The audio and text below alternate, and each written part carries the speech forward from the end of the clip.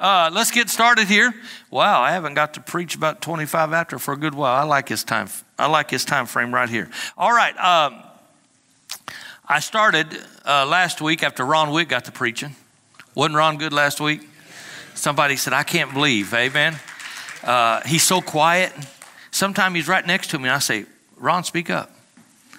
He's so quiet, but when that anointing gets on him, I'm telling you, first time I saw him preach, I went, where'd he come from?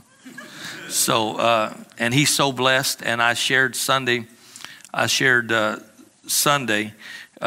of that spontaneous offering.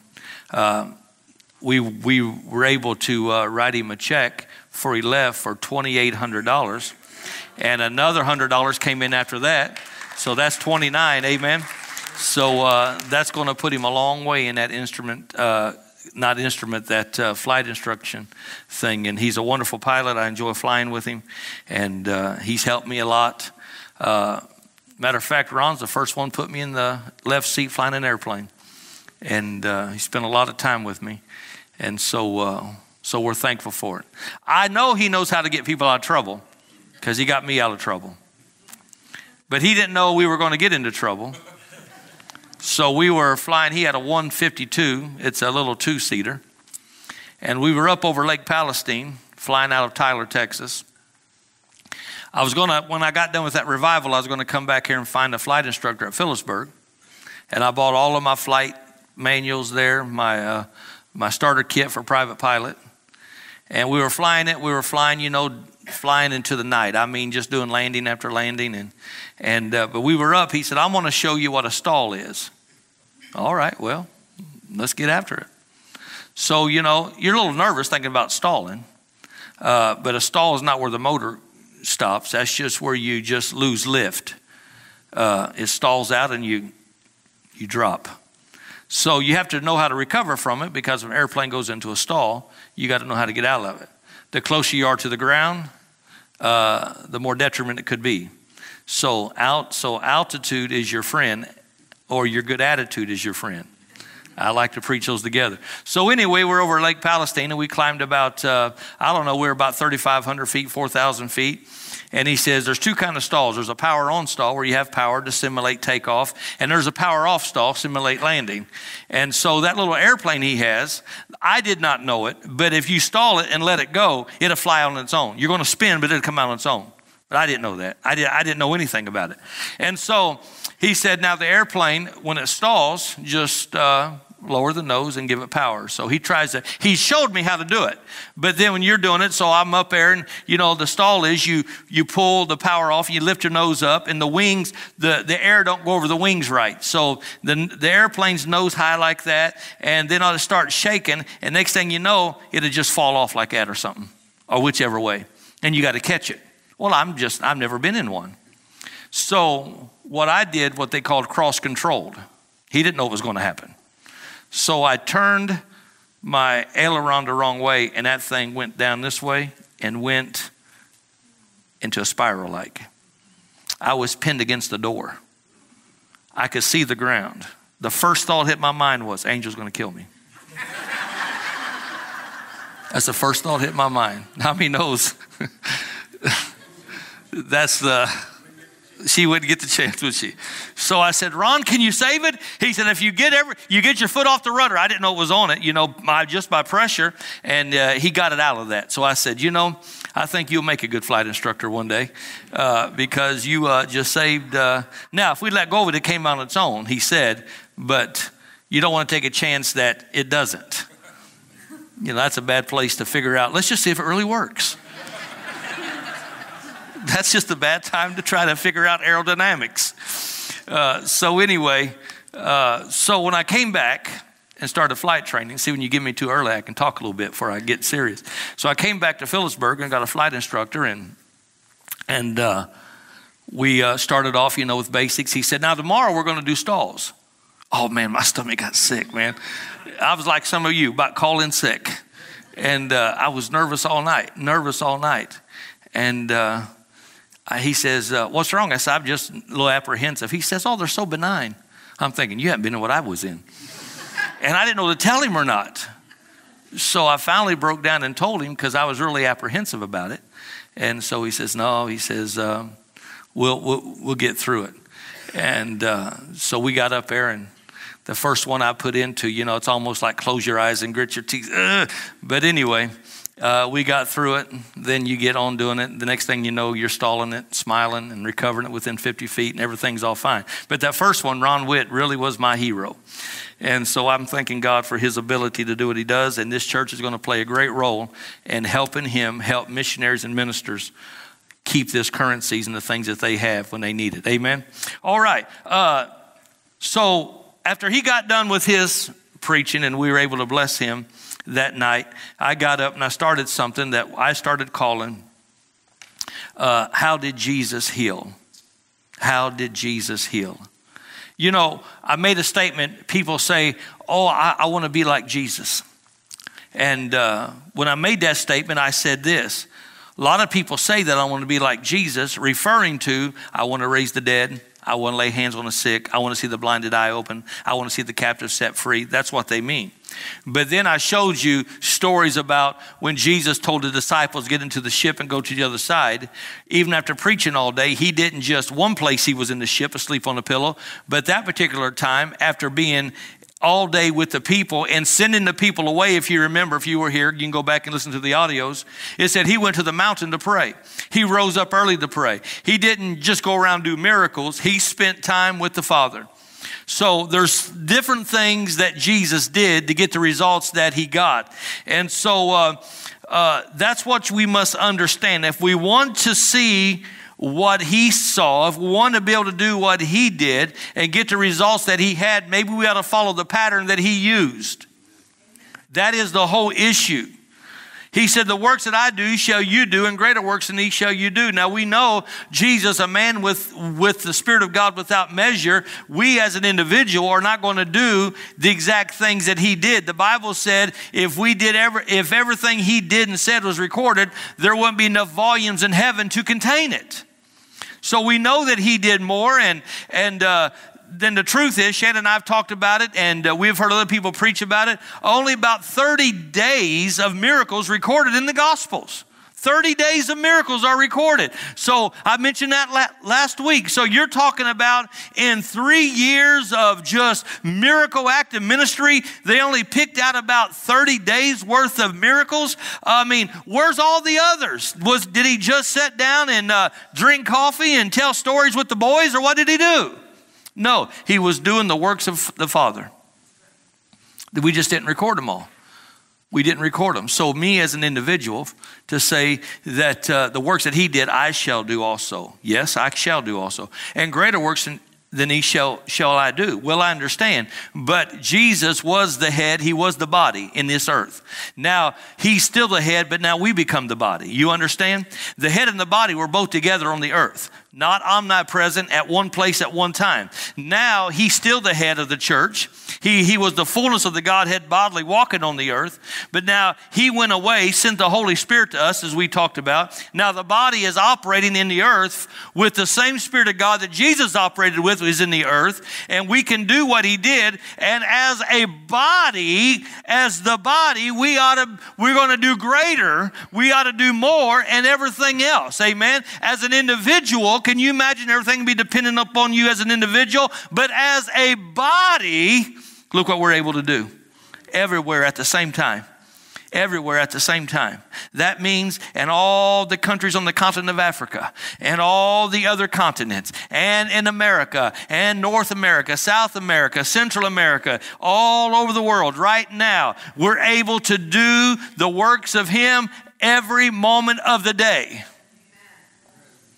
That's what's so powerful about it. See, when Jesus was in one place, he wasn't in the other places. When he was on this side of Galilee, the reason why he said, after one place, he said, in Mark chapter 4, after preaching, he said they got into the ship, went to the other side. That's when he went with them.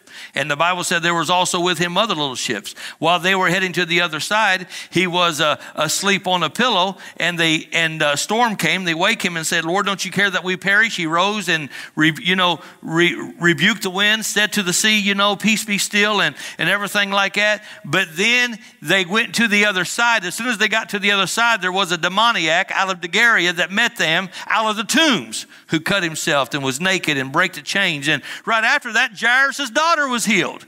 The woman with the issue of blood was healed. But he had to get to the other side for them to get healed. Today, Shannon could be on one side of the lake, I could be on the other side of the lake, and doing the miracles at the same time and never have to cross the lake. Because the body is active. I could be on the east side. Don could be on the west side. Shannon could be on the south side. Somebody could be on the north side of it, and all doing miracles. And I wouldn't have to cross from the north to the south because he's already in the south doing it. You get it? So as the body will do more and greater than was ever done. But how did he do it? How did he do it? Let's go back and read the text that I started off with, and go with me to Acts chapter 10. Acts 10. And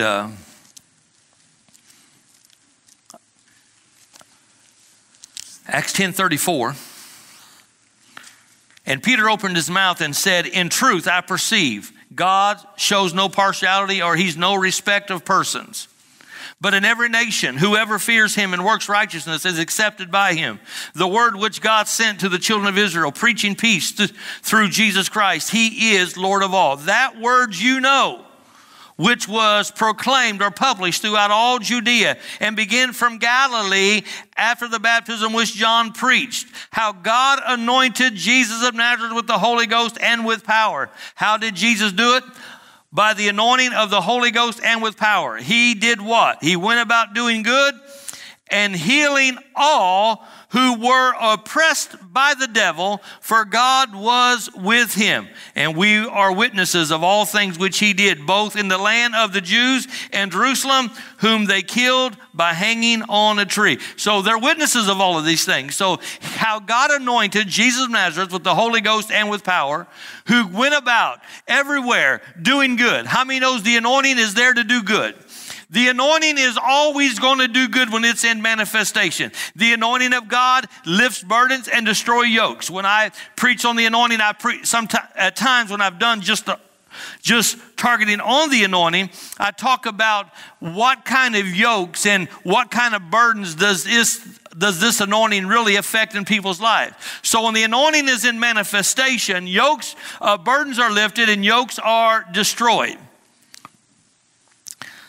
Somebody called me one day back in my office. If I say back in my office where the men's restroom is, you'd think my office is in the men's restroom. Prior to the men's restroom, prior to the crying room, was an office. It's been changed twice. I got a phone call one day from somebody that says, does this church believe in the supernatural? I said, oh, yes.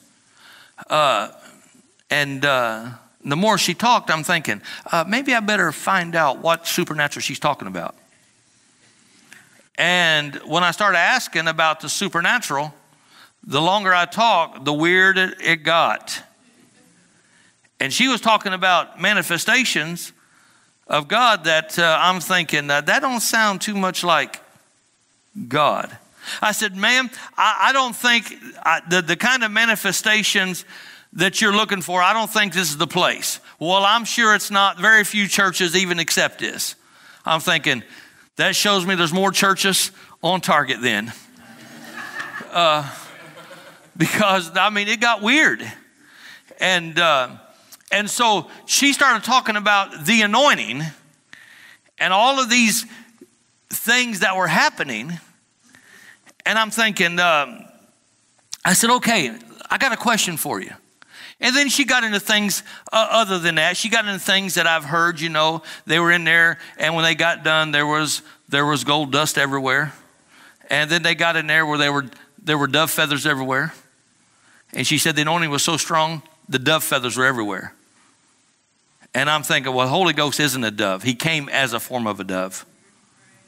You know, and it set up him like a dove, the way a dove would set up on you.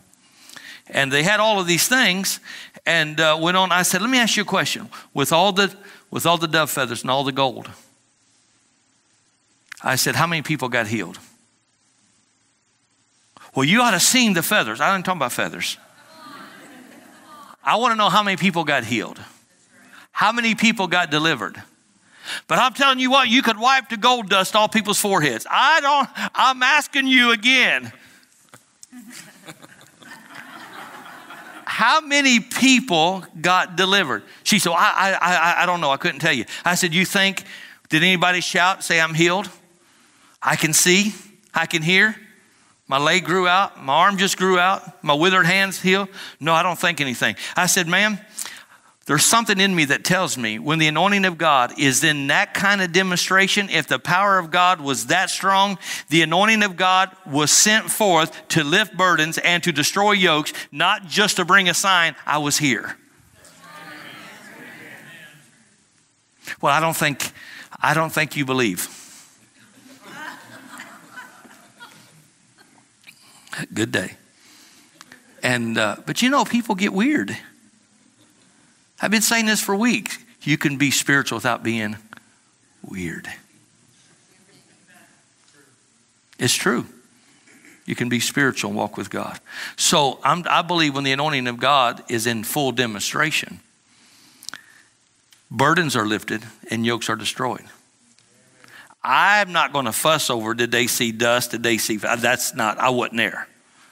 But I do know if the anointing of God is that strong, surely there's a burden in the house that's going to be lifted, and surely there's a yoke that's going to be destroyed. Why would it be there? Jesus said the power of God was present to heal them. Present to heal them. Who's them? Them that were present before they took the roof off and lowered a man with the palsy down. He was present to heal them, but them didn't get healed because them didn't believe. Them was still tied up trying to figure out how to frame him in his words. Amen. So Jesus went about doing good, healing all that's oppressed of the devil, for God was with him. Now go with me to John chapter 14. John chapter 14.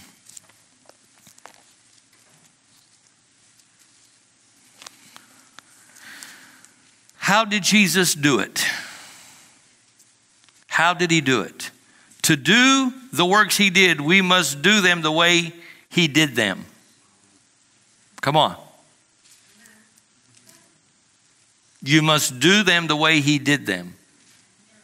That's not complicated. That is not complicated. So here we go. Here we go.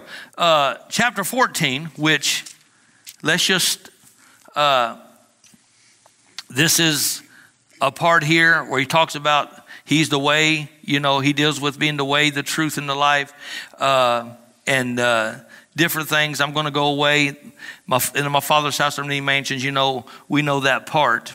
And, but then let's just look at, I guess we'll go to, just start at verse 9. If I don't watch it, I'll be going to let not your heart be troubled, verse 1.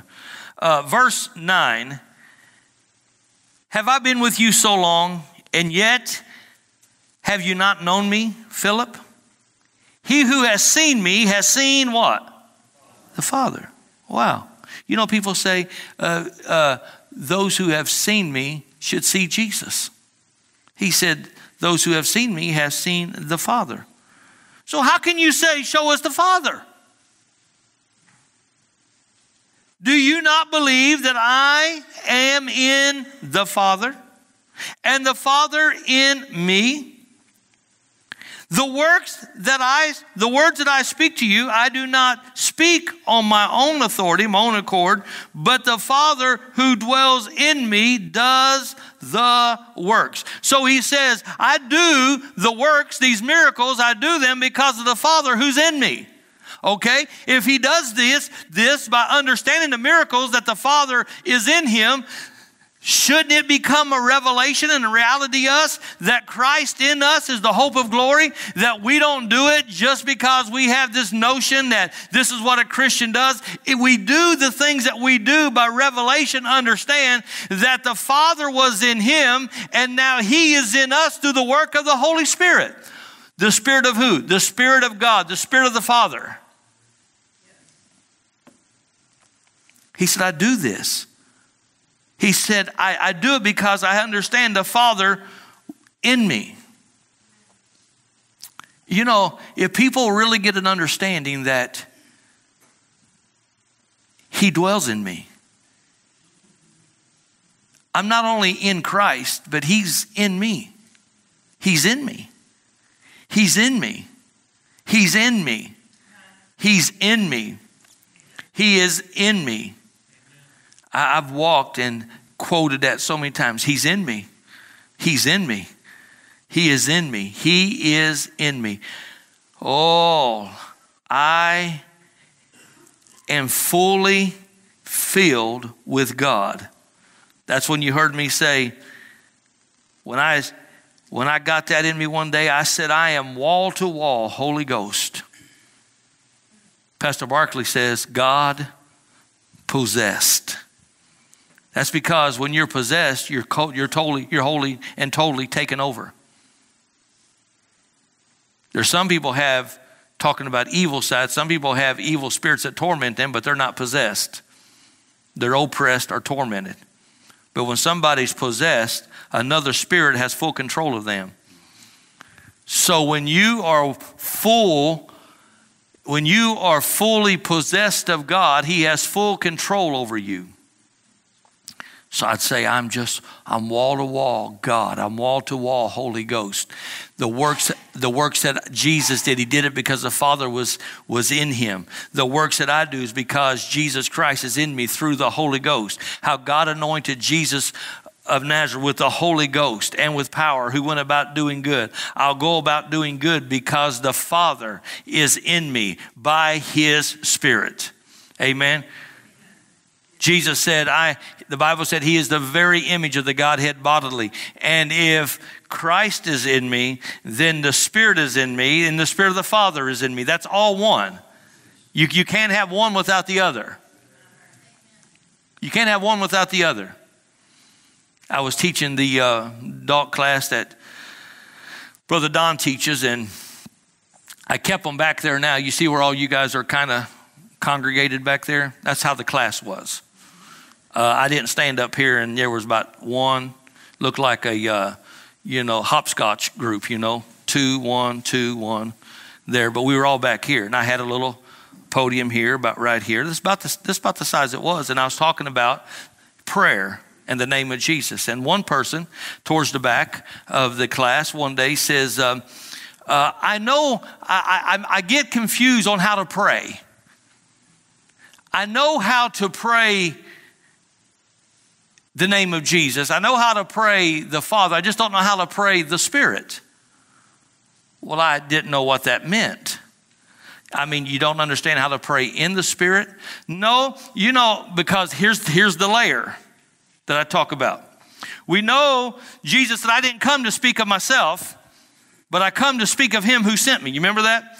Then he says, so Jesus said that about the Father. I don't come to speak my own, but the Father, I speak what the Father tells me to say. In essence, he said, I only say what I hear the Father say. I only do what I see the Father do. But then Jesus says, when the Spirit of God comes, he will not speak on his own accord, but he will reveal to you the things that God has showed me. So there is this thing. I've met a lot of people that says, I can pray to the Father in the name of Jesus, but we can't pray and honor the Holy Spirit because it says when he comes, he will not speak of himself. He didn't come to glorify himself, but to glorify Jesus. And this person came out of that and got really confused. I said, let me explain something. We are considered as Trinitarians. That means we believe God the Father, God the Son, God the Holy Ghost. I said, this is why I believe it. I believe that before Jesus ever had the name Jesus, he was called the Word. The Bible says there's three that bear record in heaven. Before, in the beginning, three that bear record in heaven. The Father, the Word, and the Spirit. That's the three. Then it says, John said, there's three that bore witness in the earth. So there's three that bear records in heaven. John also said, by dealing with the deity of Jesus Christ, he said in the beginning was what? The Word. The Word was with God, and the Word was God. So the Word was what? With God. And was the Word related to God, or was God?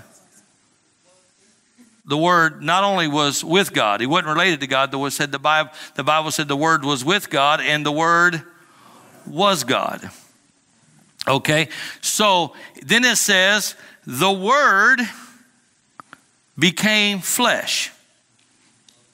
Or God took up on flesh. If the Word was God, God took up on flesh. A woman incubated that Word. Birth came, and God gave him a name, Jesus. All right? So that's what I said. That in the beginning was the Word. People said Jesus was there from the very beginning. No, the Word was. Jesus was birthed into the earth as God, but yet man. Why? Man lost the lease by the fall of Adam. Natural man lost the lease by fall. And for God to get it back, a man had to come into this earth by a natural means, not by the blood of man, not by the DNA of man, so that he would have the legal right to take back what man lost to begin with. So that's kind of how this thing worked. So when they said that, I said, ma'am, what are you trying to say? So I got her to more questions. She says, well, I know it's all right to pray to Jesus, and I know it's all right to pray to the Father. I just don't know if it's all right to pray to the Holy Spirit. That's what I'm talking about. I said, listen, I cannot worship God without the Spirit and Jesus being present. And I can't worship Jesus without the Father and the Spirit being present. And I can't honor the Holy Spirit without Jesus and the Father being present, because the three are one. Don't allow yourself to get so wrapped up on, oh my God, I can't do this, but I can do that. You're going to mess with your faith, and you're not going to get any answers. Don't do that. I can't worship the Father without Jesus and without the Holy Spirit being present, because the three are one. I can't say, Father, I thank you for the whole. I say it, Father, I thank you for the Holy Spirit. Holy Spirit, I thank you for being you. I thank you for leading me. I thank you for guiding me. I thank you when I don't know how to pray. You pray through me. The Spirit prays through me. I thank you that you will show me and enlighten my path. I thank you that I don't walk in darkness because you're there. I thank you, Holy Spirit, for being God that knows all things in my life. Then I'll go back. Thank you, Father, for the Holy Ghost. Thank you for Jesus Christ. Thank you. No, I don't get confused because I don't try to just set a bunch of rules about it. When I love on one, they're all there. Come on. But there are some things you understand. When you pray to the Father through the name of Jesus. There is a chain of command here. But I tell people, when you don't know what else to say, just say Jesus. Because when you said that name, you said it all. There's no way to argue it. When you said it, you said it all. I don't have to say, devil, come out in the name of the Father, Son, and the Holy Ghost. No, come out in the name of Jesus. Because when I said that name, I said it all. He knows. Come on. But I'm believing God for something. Father, I thank you. I thank you in the name of Jesus that the word of God that says I'm healed, I'm healed. I thank you that the word of God says I'm delivered, I'm delivered. I thank you for that. And I think sometimes people complicate life, They want to do the works of God. They want to live and move and have their being in them, but they allow things to complicate them.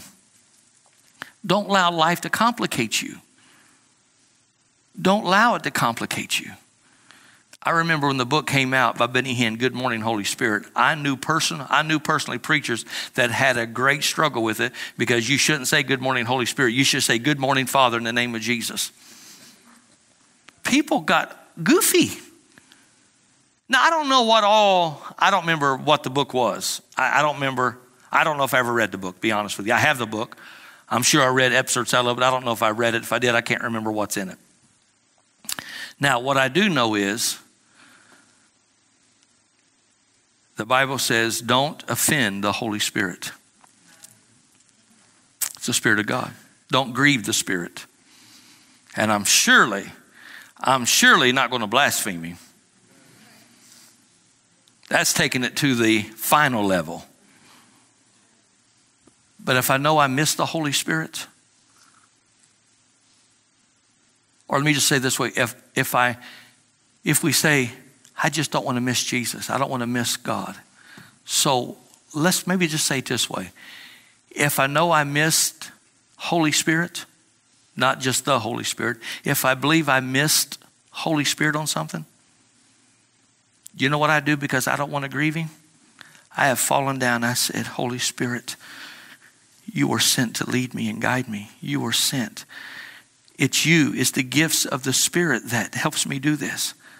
I'm sorry that I didn't. I missed that. I'm sorry. There's nothing wrong with that. Well, it's going to keep me right. It's going to keep me right with God. You understand? So Jesus said, the works that I do because the Father's in me. If you're going to do the works of Jesus, you got to understand you're going to do it because the Father's in you. But he's in us now. Jesus, I'm going to go away. Jesus said, the Father is in me. I'm going to go away and I'm going to send the other comforter to be in you. But just because the Holy Ghost is in us, the Bible still said Christ in us, the hope of glory. So if you have one, let me tell you what, you have it all. You have it all inside of you. I mean, just keep it simple. People said God dwells in you. God dwells in you. Well, how's he dwell in you? By his Spirit. Jesus, we tell our kids, what'd you do? I asked Jesus into my heart. How many's ever said it? You asked Jesus into your heart.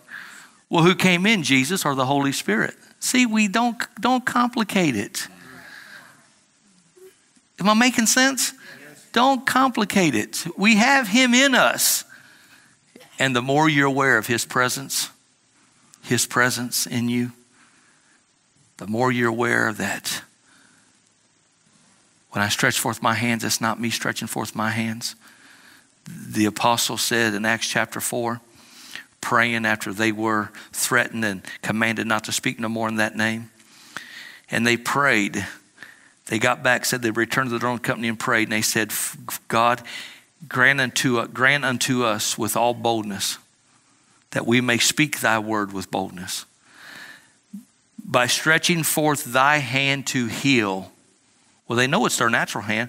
By stretching forth thy hand to heal, that signs and wonders may be done by the Holy Child Jesus. Well, it wasn't the child Jesus that did it, but that's how the Bible quotes it. So the truth is, even though it was Peter and John's hand at that gate of the temple, that's what they was in question about the lame man. It was Peter and John's hand. It was Peter reached down and grabbed him, but he had an understanding. It was Christ in him that did the work. There's something about just that simple thing, I believe. If you understand what Jesus understood, I believe you can get the results that he got. It's that simple thing, Christ in me. Christ in me, the hope of glory. If Christ is in me, God's Spirit's in me, when it's all wrapped up, let's just use Pastor Barkley's phrase, we're God possessed then. We are full of God. Have you ever said that to somebody? That person's full of God. They're just so full of God's love. They're so full of God's love. Well, who was God's love? Jesus. The Bible says God is love, and for love so loved the world that love sent his only begotten son. What he sent? Love. It's all, this thing is just all one. together. Let's just keep it where it's usable. Let's make it workable. I tell people don't just have a knowledge of God, have a working knowledge of God. Have a working knowledge of God. I mean, I started preaching in a bunch of churches that were in the IMA, International Ministerial Association, that were oneness. That were oneness. Well, how did you preach in oneness? The same way I preach in threeness. The same way I preach in two-ness. The same way I preach in all of them. Because I have an understanding that it's Jesus Christ and Him crucified that does it. It's the name. He said it's a name, and faith in that name that caused this man to walk. Yeah. I did revival meetings. I didn't realize it was UPC until after I got started in it. But they were oneness. This one man that was Trinitarian, he said, my wife's a oneness preacher. I said, oh, she is. I said, yeah, I'm the only one she preaches to.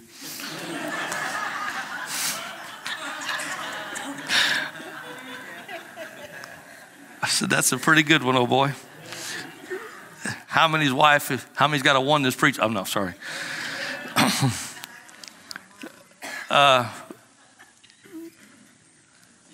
So, some of you ladies resemble that doctrine. But anyway, he did it by understanding the Father in him. All right? Let's move on to one more. Let's look at verse. Let's go on down to about verse, where are we at? We stopped at 10. And verse 11, believe me that I am in the Father and the Father in me. Or else believe me for the sake of the works themselves. Most assuredly, surely, verily, verily, listen, hearken. I say to you, he who believes in me, the works that I do, he will do also. And greater works than he shall he do, because I go to the Father. Now he said, when I go to the Father, I'm going to send what? The Comforter, the Holy Spirit. So what we're going to be able to do is do all of this through the power of the Spirit. And whatever you ask in my name, that I will do, that the Father may be glorified. Now you ask in my name. The Spirit of God's in us. We're going to ask in His name, and the Father's going to rejoice over it. So number one, you've got to get a revelation of who's in you. You got to get a revelation who's in you. Number two, you got to get a revelation of asking in the name of Jesus. It's that name. It's in that name. It's in that name. It's in that name. In that name. I talked about it before. I shared, last time I shared was when I did that meeting last month with the Zambian, the meeting was held in Zambia. People came from Mozambique. They came from Malawi and the Congo and Zambia. So we did that. But I shared here because I believe it's the thing that really brought understanding. Back in 1985, I really started getting understanding about praying the name of Jesus and praying in the name. And so then I heard the word talked about that we use the name of Jesus like we use the power of attorney. We use the name of Jesus like using the power of attorney. And the power of attorney means that, so Angel has the power of attorney. We did that years ago. If I ever got caught overseas or something ever happened, things didn't work out or whatever it was at that time, she has a legal right through a document by the lawyer wrote up that she could stand and sign my name as if I'm still there. That's the power of attorney. And so when I went to the lawyer down here, matter of fact, it was Mr. Petrie down here in town years ago. This is like 96. This was like 95, 96, somewhere like that, don't matter. 95. I went down there and said, I'd like to have a power of attorney. I got some documents coming in. It was a check. It was a workman's comp settlement thing. And I said, I need Angel to be able to sign this and deposit and pay off some debt, you know, to help improve my portfolio. Got to pay off that debt. And he said, what kind of power of attorney do you want? I said, I didn't know, but there's only one. He said, oh no, it could be at different levels. He said, you could give her power of attorney today to just sign that one document, and she has no more power of attorney at all. She could come in there and say, I want to sign his name, but the document only says from this date to that date, and she don't have a power of attorney. Or you could give her enough power of attorney to secure you a lawyer, professional advice. Or you could give her enough power of attorney where she could have you committed. I said, let's just go a little below that. And but he gave me all of those scenarios. And I'm thinking, wow. God didn't just give us a temporary power of attorney through the name of Jesus. He gave it all.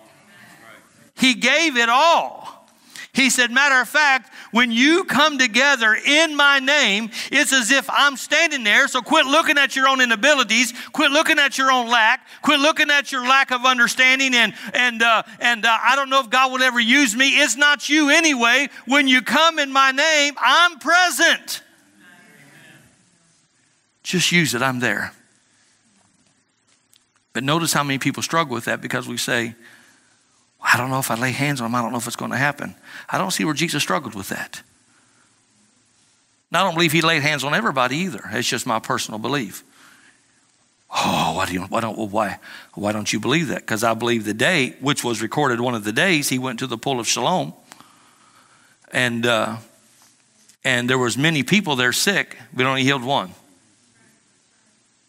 Well, one was documented. He may have healed more, but he didn't have any problem to say that there was a great multitude, and he saw them as sheep having a sheep without a shepherd, and he healed all their sick. He didn't have a problem saying he healed them all that day, but that particular day, there was one that he healed.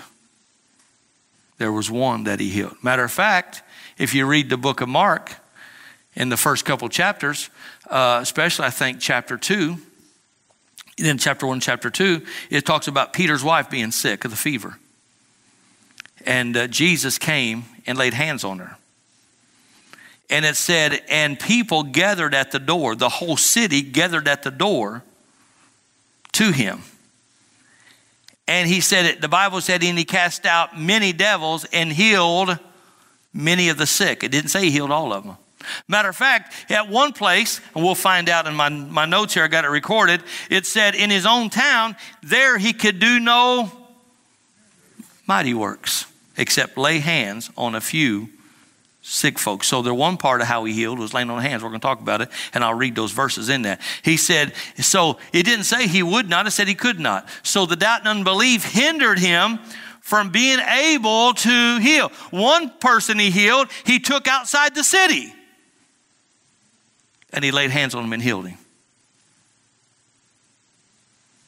So sometimes you're not going to get everyone healed. And you're surely not going to be able to lay hands on everyone. You're surely not going to be able to lay hands on everybody.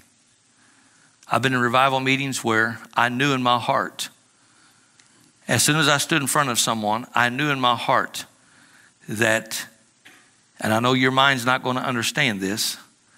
You'll believe me, but it's going to be hard to grasp. I knew in my heart that laying hands on that person was not going to make a bit of difference. I should have just said, I'm not going to pray for you. But you know what that looks like for a guest to come in and say, I'm not going to pray for you? So I laid hands on them, and there was no anointing at all.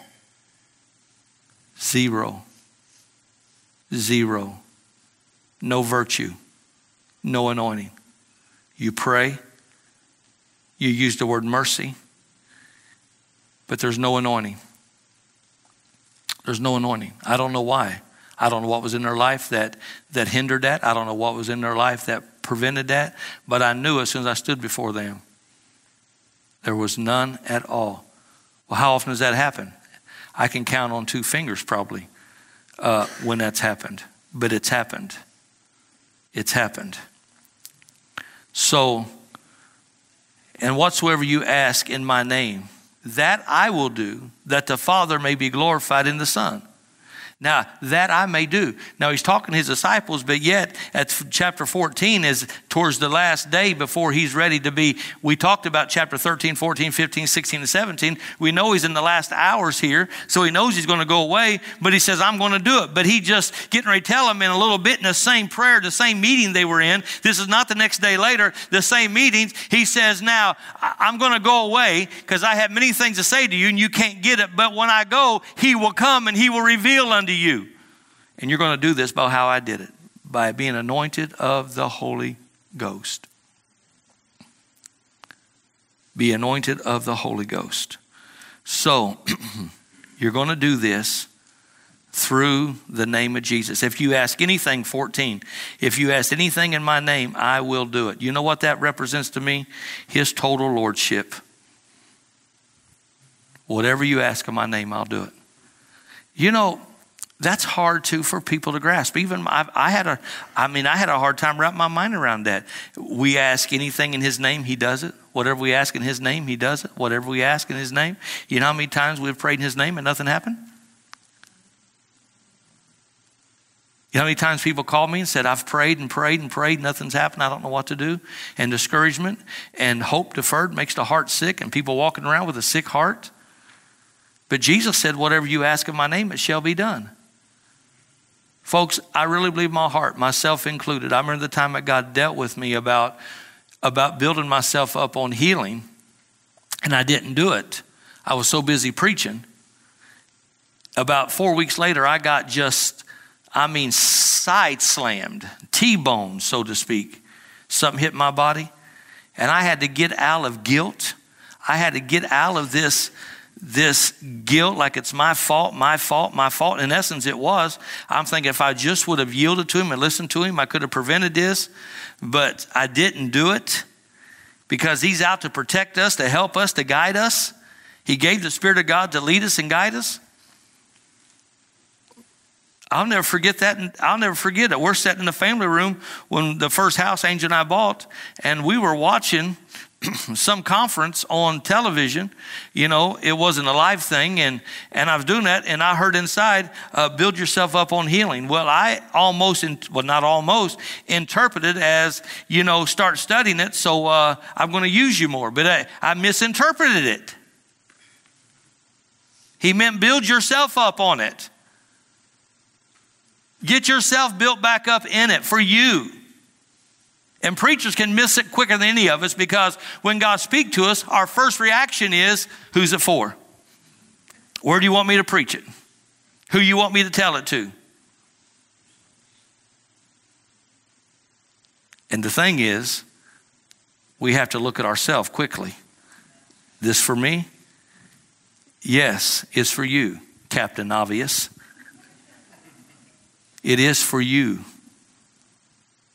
And I misinterpreted it. Where am I going? I guess I'm going to preach healing at my next meeting. No, he wanted me to get built up so when this thing hit my body, I could dismiss it quickly. This thing liked to knock me off my feet. It liked to knock me off my feet. So we have to continue to build ourselves up.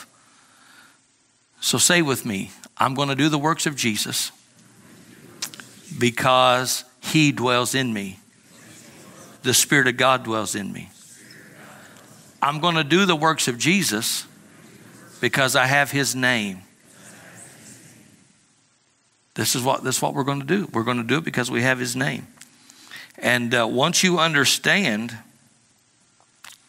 that if we do what he did and did it the way he did it, we can get the results that he got. Amen. And this is not just how you get healed as much as what I'm talking about is how you help others. How you help others. I believe others are needing help. And you've got to know how to get this done. You've got to know how to open people's heart for this. In verse 14, I added in there, if you ask anything in my name, I will do it. And I wrote down in my Bible, he is Lord. He is Lord. I will do it. What makes you think you can do it? Because I'm Lord. Why would you do it? Because I'm Lord. I'm master. I'm ruler. The Word created what? Everything. John said everything was created by him. Everything was created by him. Everything. Everything. He was the spoken word. He's the living word, the bread of life. And that word has creative power in everything because he's Lord over everything. He's your Lord, he's my Lord. And if he's not your Lord, then you need to make sure you understand lordship. Because when he's Lord, he's boss. When he's Lord, he's master. When he's Lord, he's more than enough. So don't try to be your own Lord. Don't try to be your own Lord. Don't try to be your own Lord. You let him be Lord of all. Amen. All right, it's 1:15. Let's stand. I'll let you, we'll go ahead and quit on time this week.